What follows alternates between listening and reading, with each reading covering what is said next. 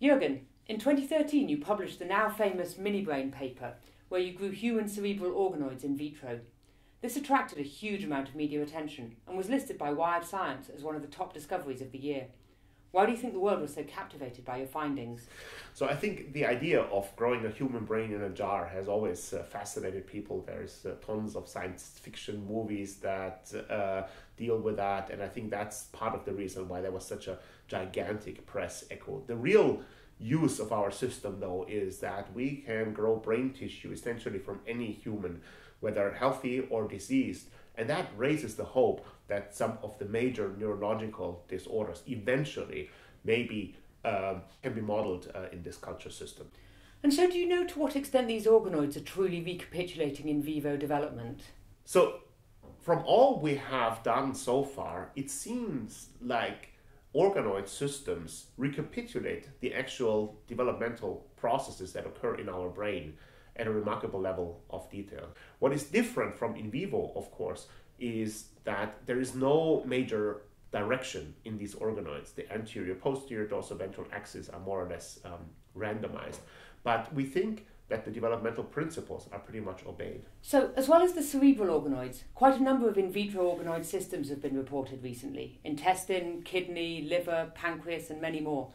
What do you think we can gain from studying these systems? I think organoid systems in general allow us as developmental biologists to do something that we have not been able to do for a long time, namely to study human development directly in human tissues. For a very long time, we always had to go this detour through model organisms. Now, I really do not want to say that model organisms are obsolete, because they allow recapitulation of developmental processes at a much higher level of detail. But organoids are a fantastic model system to tell us whether what we learn from the model organisms is also applicable to the development of our own body. And what are the big challenges for the organoid field at the moment? There is currently two major challenges in the field. The first one is the high degree of variability of organoid model systems. Any two organoids do not look the same. And the second one is that they cannot be automated.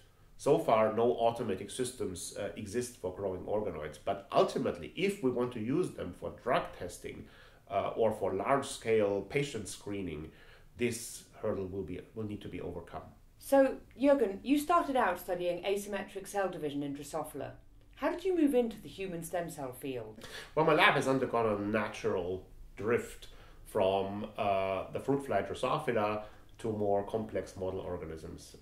We studied originally neurodevelopment in Drosophila, but at some point we were curious, how does that work in vertebrates? And then we moved to the mouse, and recent work from Arnold Kriegstein's and Wieland Huttner's and Victor Borrell's lab has shown that there are some very characteristic differences between human and rodent brain development that captured my interest, and that was actually the reason for trying to move into humans. Now that's the PI version answer to that question. The real answer actually is that I had a fantastic postdoc in my lab, Madeleine Lancaster, whose idea it was to actually move into human development, so I just followed her. And now she's gone off to set up her own lab, keeping working on this. Thanks so much for taking the time to talk to us today, Juergen. As editor-in-chief of development, one of my missions is to attract more and better stem cell papers to the journal. So I encourage you to submit your next great stem cell paper to development. I or one of my expert colleagues will personally handle your paper, guiding you through every stage from submission to publication. There are many great reasons to publish with us, and I hope to see your next paper in development soon.